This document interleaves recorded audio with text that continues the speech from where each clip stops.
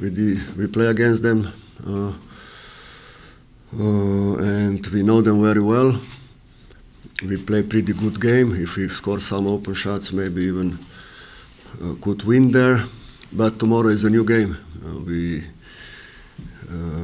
We know that Armani is best defensive team, very well controlled by the coach, and it's not easy to beat them. I mean, they are on the top of the league. They have a big roster, and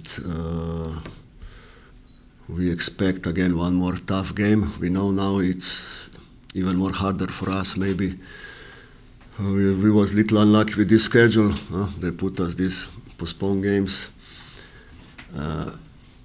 and also we play against teams who fight now for the playoff or top position in the league, and they really come strong and concentrate.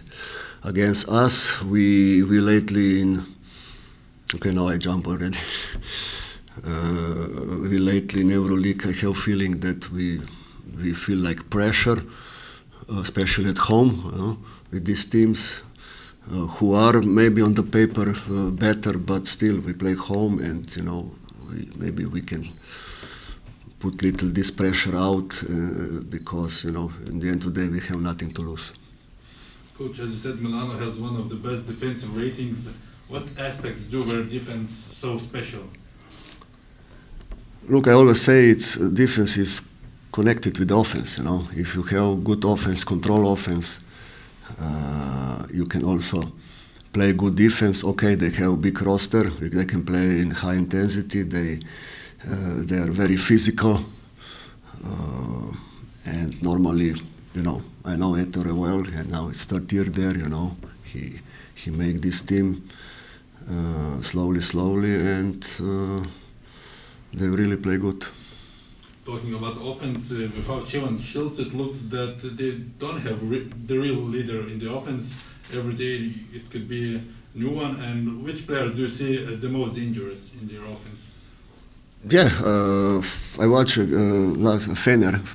They beat them, and they really struggle in offense. Also against us, if you remember, we stopped them.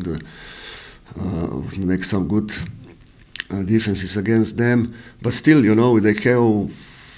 have a lot of players who can individually, in the good day make decision. Against us, if you remember,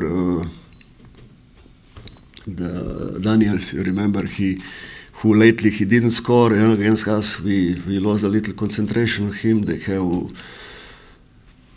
Delaney and Rodriguez, who also they're unpredictable. Datome, Meli, Ricci,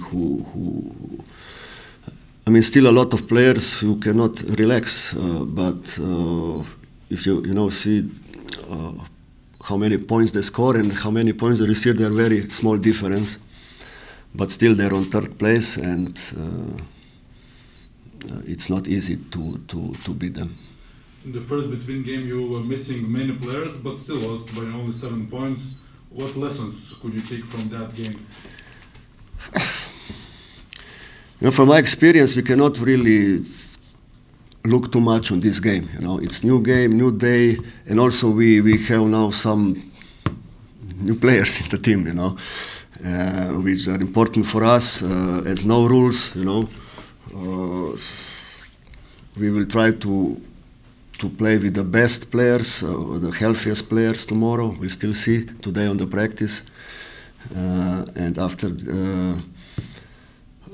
decide who will be in the team, because now we have a little more players. But for sure we must continue. We must continue with this defense. Try to play the same defense. Normally to take care about Daniels, who is really good scorer. Team defense. Offensively, still need to play more like a team, to find the open man. Because, like I said before, it's connected. To don't have a lot of turnovers. To control the rebound. You had matches on Friday, on Sunday, and now we'll play tomorrow and Thursday. How difficult is to play every second day? Not easy. I mean, I'm tired. How the players cannot be tired? But it is how it is. I mean, it's nobody don't care. SMS many time, you know. Who is injured? How many games you play? When it's the game day, you should be ready, concentrate, and do your best. Yesterday, Nibo and Kalnietis played the match, and what is Janis Sternik's situation? Like I said before, also Janis will try today, and after we'll see. And all the other players would be ready for tomorrow's game? Again, we'll see after the practice. I hope so.